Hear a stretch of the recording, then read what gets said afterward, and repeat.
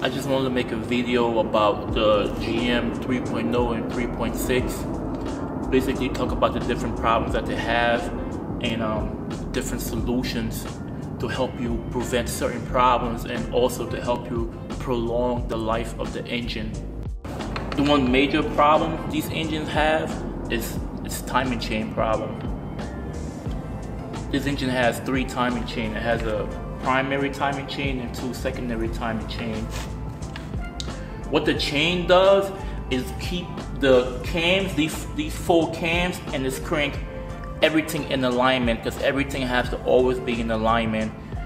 And over time the chain stretches and these cams, actuators and the crank, they all go out of time and they throw like trouble codes like P0016, P0018, P0019, P0012, a whole bunch of correlation trouble codes. So what these codes are indicating is that one of these cams and crank are not in time no more, so that's why they throw correlation codes. If you haven't subscribed, please subscribe to this channel and hit the like. It really encouraged me to make more videos like this. When you start getting a whole bunch of correlation codes, what's happening is that the timing chain has stretched so far that the tension can't keep any more tension on the chain. And when that happens is one of these cams or these 2 cams will lose its time with the crank and they'll throw correlation codes like I said, like P0017, P0016. I think for bank 1 it's probably P0017. And it's just an indicator that it's time to replace the timing chain. Once you realize that the timing chain is going bad, or once you take your car to a shop and run the codes and let you know that you have a whole bunch of correlation codes, my recommendation is to go ahead and have the timing chain replaced, because you don't want to keep driving it with a loose timing chain jumping around in there. It's just going to cause more damage later on down the road. So my recommendation is just to go get the timing chain replaced. I have done a lot of these timing chains over the years, and one thing I always notice when I take them apart, they're always nasty in the inside, like literally just nasty, a whole bunch of slush everywhere in the inside. When there's a lot of slush like that, it's just an indicator that A, the oil never get changed, or B, is a longer duration during oil changes, because all that slush is really the breakdown of the oil that's breaking down and causing everything to gum up in the engine. So I was always wondering why these engines are always nasty and slushy in the inside of it. So I did a little case study one time. I talked to about 30 of my customers that have 3.6 VVT engines and asked them, like, how do they go about changing the oil? And 24 people told me that they change the oil every time the oil monitor light says 5 or 10%, and 6 people told me that they change the oil every like 6,000 miles. They don't go according to the oil monitor, they just go according to how much miles they're putting on the oil.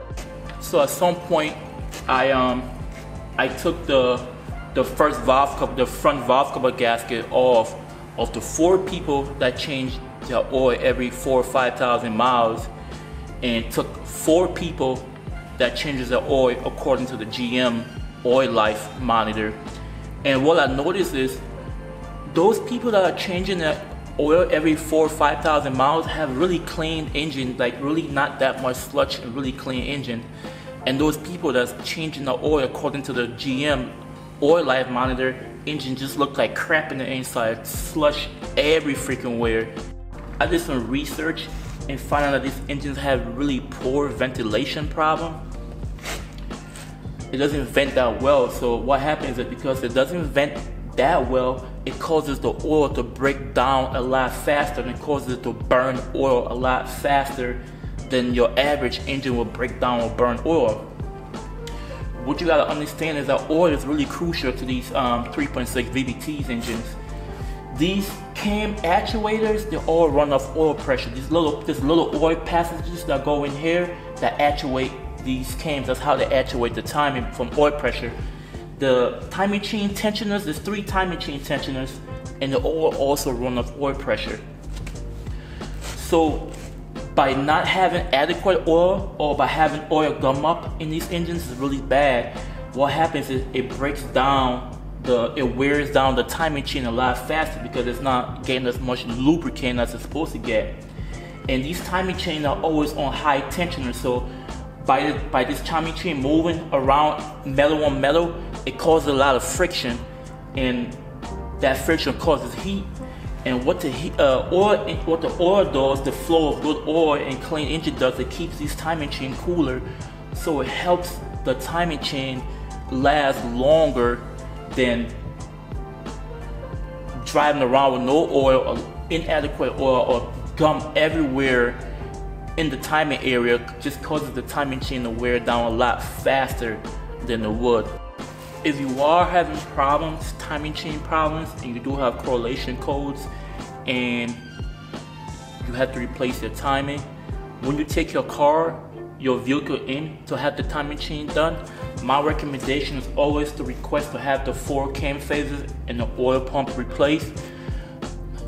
I know it's a little bit more, it costs a little bit more money to have it done, but believe me, if you plan on keeping your car really long, just go ahead and change the 4 cam phases and the water pump and the oil pump.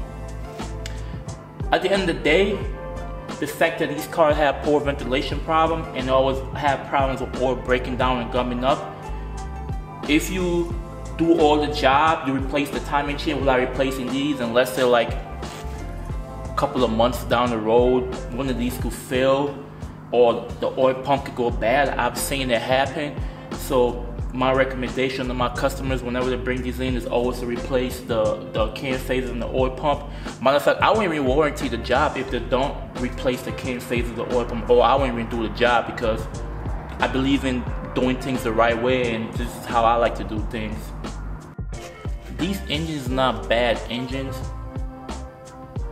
I feel like changing your oil at shorter interval would solve about 95% of your problems, or 95% of the problems that people are having with these GM engines. My recommendation is oil changes every 5,000 miles, full synthetic oil, and use engine flush, especially the fact that these engines are known to have bad ventilation problems, so oil kind of breaks down or faster, so engine flush will help it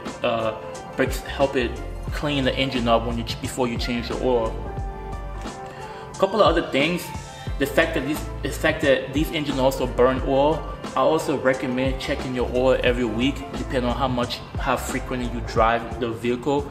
But I also recommend learning to check your oil. It's very, very important. Like I said earlier, having oil in here plays a really crucial role about how fast just parts, anything in the engine generally wears. So just knowing how to check your oil and checking your oil once a week will really, really, really help, because there's a lot of time that the people come in for oil changes on these particular cars that runs these 3.6 and 3.0, and there's really no oil in the engine. It's short like freaking 3-4 quarts. That's really not healthy.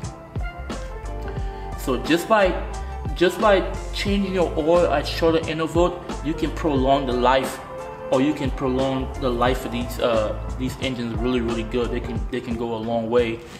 I'm not gonna say there's a bulletproof engine, but I have seen some of these engines where people really take good care of them and change oil at shorter intervals, synthetic oil and engine flush, and I've seen some of these go to 160, 170 miles, 170,000 miles before needing any kind of timing chain replacement.